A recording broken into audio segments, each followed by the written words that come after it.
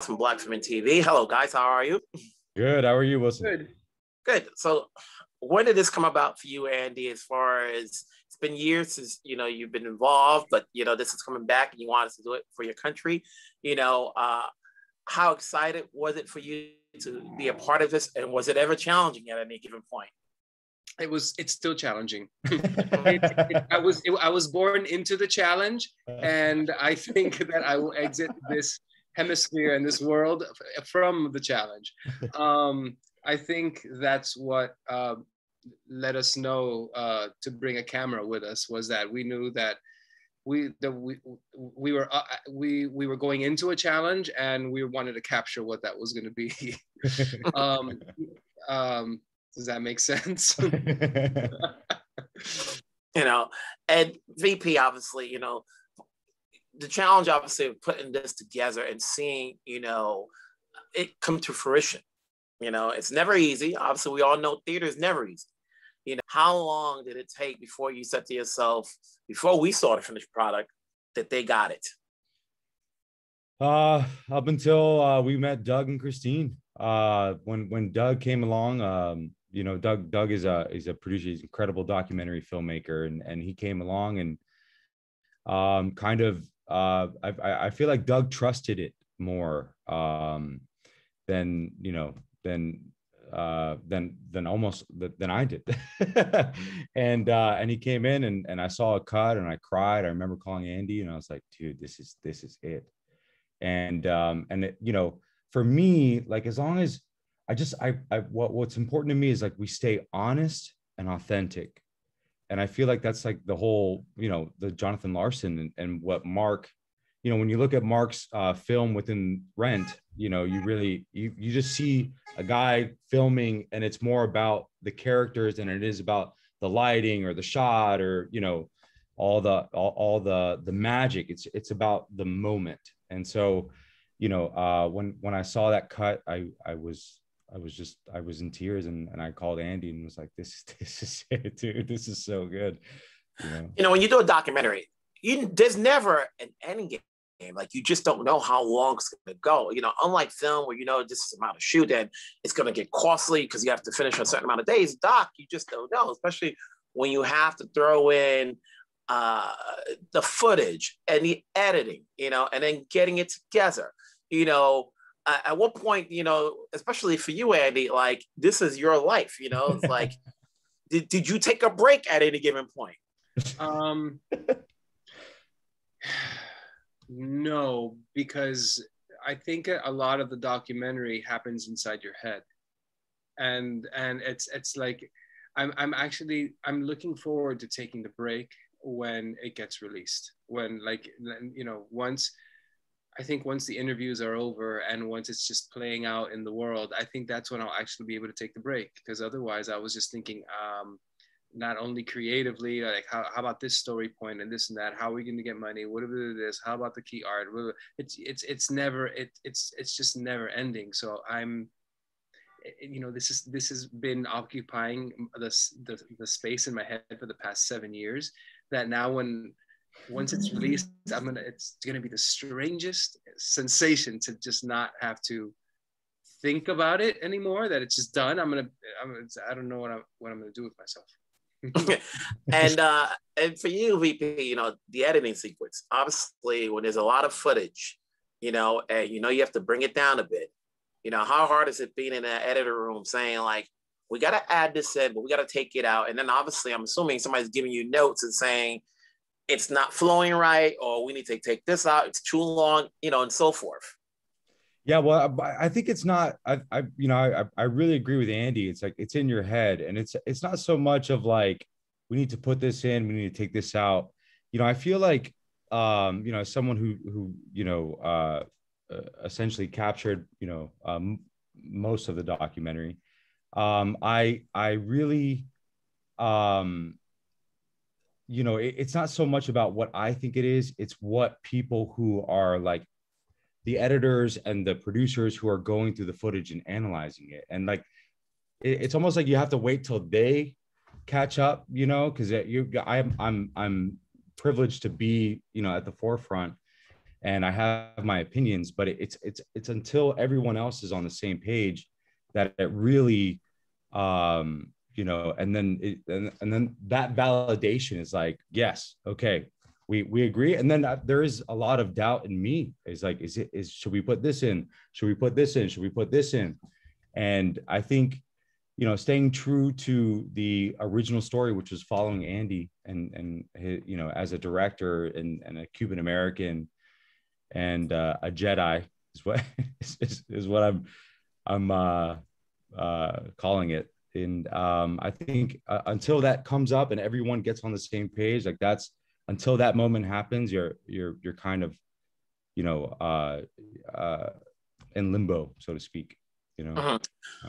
I feel like this is the year of musicals, you know, in that last year, you know, because we're all home, you know, we got to see theaters was closed all over the world, and we got to see plays, you know, adapted for film, you know, Ma Rainey's Black Bottom and The Father. And this year, you know, just this week, obviously we've got In the Heights, you know, coming up, you know, you've got West Side Story coming up, you know, so like definitely the Latino flavors coming in all in there. You know, so like, it's interesting. So like, when you think about it, it's bringing people back to theater, you know, to see the joy of it. And it's just not Broadway, but this theater in general. And to see Rent, you know, obviously in a different language and the way the songs are sung, I have to admit, I'm not a Rent head, but I'm close to it, you know? So like, I actually happened to go to the last performance of the original production. You know, I was there, actually, small story. I was at the Toronto Film Festival. A friend of mine did not know I was there. And he says, "What are you doing tonight?" And I go, "I'm just hanging." He doesn't know I'm in Toronto. He goes, "Well, I got an extra ticket for the final performance. Do you want to come?" He goes, "What time is it?" He was like, you know, 6, 8. He called me early in the morning. And I went straight to the airport. Straight to the airport, got a flight to New York, landed in like with maybe 2 hours to spare. I figured, I'm a guy, just hit the shower, put on a suit. And then like, you know, you got to get all the dressed up and all that. And took a cab down there, you know. So that was my story. And actually, one of the few posters that I have in my house is the poster of the film version, you know, and it's signed by some of the cast who were in the original production. I love it. That's so. And you and I were in the same room on that final performance. You know, so like, yeah, so it's always a good feeling. So when I see this and I go, okay, and then I'm hearing the songs in a Spanish language, you know, that's thrilling to see, because, you know, there's a lot of shows, obviously, as we know, that like gets performed all over the world. Yeah. But if you've never seen that production, you always wondered if it's going to be sung the same way, and the challenge of creating the lyrics so that it sounds the same way, you know? And if you and Andy, obviously, to experience that and then teach these kids how to perform it, you know, obviously, until people see it, talk to me about that experience. You know, it's remember that they hadn't done a musical none of them had ever done a musical before. Neither had they seen a musical, because they weren't doing musicals. So I had to teach them the art form first, and how do you sing and act at the same time. And in Rent fashion, we had singers that have never acted, and actors who had never sung. So it was a matter of teaching them, okay, this is what a musical is. So it was like musical theater 101. Then it's like, okay, you got that? All right, now we gotta embody these characters of you know, New York artists in 1990, and that was, you know, what was tough about that, raising the stakes in such a you know, they're on island time, and they're, you know, Caribbean, and, you know, have a certain temperament and laid back, and so that was challenging to get them to embody the immediacy of the characters. Mm-hmm. And for you, VP, you know, like, what's your takeaway from this experience that for you that you learned throughout this time as a director? You know, when you put this all together and you see the emotional aspect of it, you know, how does that influence you as a director? Well, it's funny you say that because I to follow Andy directing is what really influenced me a lot. I would, I was not only rolling camera, but I was also taking notes. And so I think a lot of that has translated into this film, and I just it's I don't even know how to explain it. With this particular project, because every day something new, and seeing Andy do his thing, and sometimes being kicked out of Andy doing his thing was also part of it. Is like, no, this part we ain't gonna film. Yeah, like we're doing Act Two of Rent. I was like, out, no camera, no. So but I think following Andy and filming Andy and watching this process, and filming and documenting the process has definitely influenced me as a director in so many ways. And I feel like this is an evolution of an artist more so than a practice of my craft. And I think that's a huge flex on this particular project. Yeah. And so at you. I'm like, all of a sudden my door is knocking, like, when they want to deliver packages, you don't want them to walk away. Yeah. Like, really? Of all this time, I've been home all day. Now it's like, okay, hopefully he doesn't get on the elevator and so forth. But just so, and so at the end of the day, what about you, Andy? Where do you go from this? Once people see this, what's the next step? Yeah, the next step. Before you answer that, give me 30 seconds. Oh, goodbye. Bueno. Voy a ir a comer queso. Are you back in West Palm? Yeah, right? Yeah. Sorry about that, guys. You left it at the door. It's like all of a sudden, really? Now you start coming to the house? But yeah, so then, so basically, at the end of the day, obviously, what for the people that performed it, what's those people, what are their aspects afterward when you bring this to Cuba?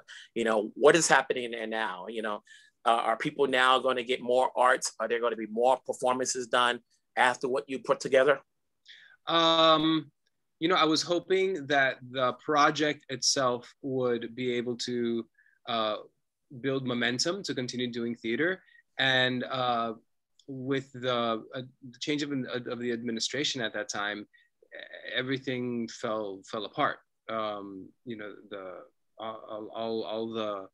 the work we had done just went on pause, and so now with the new administration, we're hoping that there'll be an ease of policy that'll be able to let us go back in and continuing develop theater there. I'm not as much interested in bringing a musical there as far an American musical as much as developing one where we're telling our own Cuban stories and musicalizing them and creating our own work. That's that excites me. Because there's stories to tell there, and there's music that's beautiful. And I'm hoping that the documentary gives us the momentum and does everything that we want it to do, so that we can do that powerfully over there. When did you complete it? And even though it hasn't been shown yet, have you seen any change as to maybe things happening?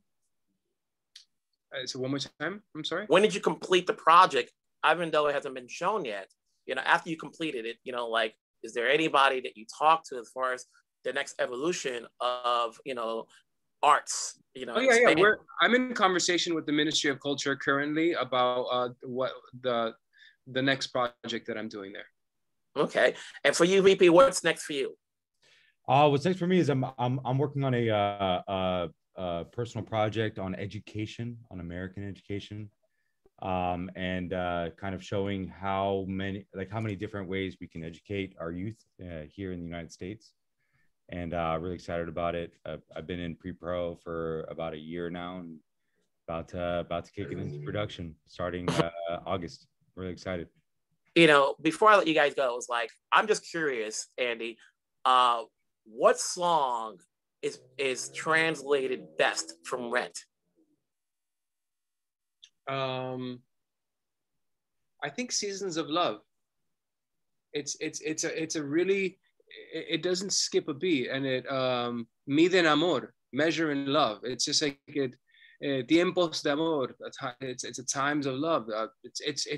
It's a really beautiful translation, and it captures everything that Jonathan was writing. It's great. I actually saw Lin-Manuel Miranda the other day. I was actually at the premiere for In the Heights, and we talked about Tick Tick Boom.